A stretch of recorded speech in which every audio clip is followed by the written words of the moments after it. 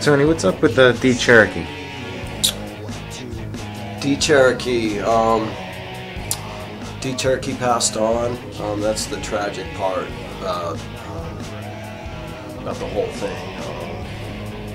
Basically, we'd released 777 on July 7th, 2007. He came down to LA. He was living up in San Luis Obispo, and came down for a couple weeks and tragically had taken his own life at the Amtrak station on July 21st, 2007.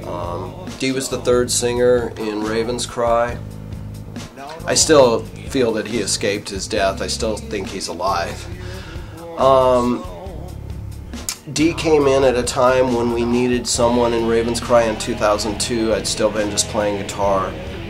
Dee came in 2002, summer of 2002, got together with him out in the valley, San Fernando Valley here in Los Angeles, and played at a picnic table. Just I played some acoustic guitar. It was real Floydy, real pop sense, nice thing. I hadn't been used to those type of singers, and so sort of gave me a really nice sensibility of vocal style that sort of was modern, post-grunge, but yet still had that classic 70s, whatever feel, you know, and then into like the Floyds of the 80s and that sort of thing, which, you know, they came out of the 70s anyway. So you had this sort of classic thing and this sort of like modern 90s thing, and then and so that was really nice to have gotten with him. So we got together, just really was working out, so he came in as the third singer of Raven's Cry.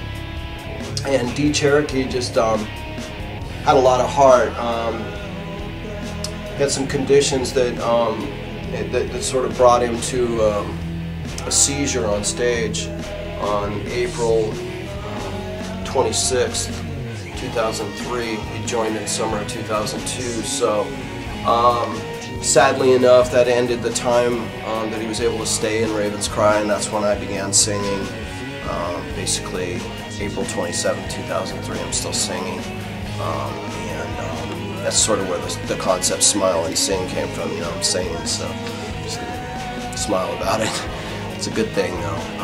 Obviously, it comes from the guitar, though. It comes from the guitar stance, so that's why D Cherokee was really special to me, because he gave me a lot of inspiration vocally and as a person.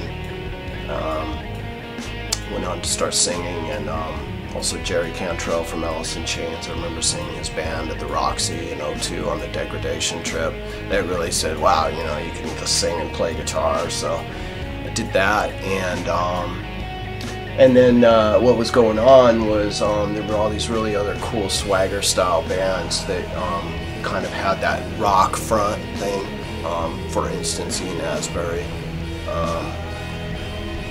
Really fell into the Alice in Chains thing in general. Just I like the vocal tonality of Lane Staley. It was another tragic loss. I like Dee because he sort of had that Staley thing as well.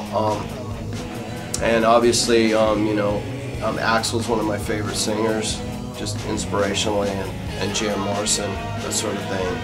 But Dee sort of encompassed a lot and taught me a lot as a singer, and mostly from classic standpoint into the millennial sound, sort of, you know, the Stone Temple Pilots and some of those type of singers. So really appreciated that. And he believed that the raven and the eagle could fly in harmony, and he was eagle feather and I'm tone raven, so we always have that thing, you know. So, and I believe he's right. We can fly in harmony, and we played. It was neat because before his passing, when he came out on July 21st of '07, we were able to do keyboards.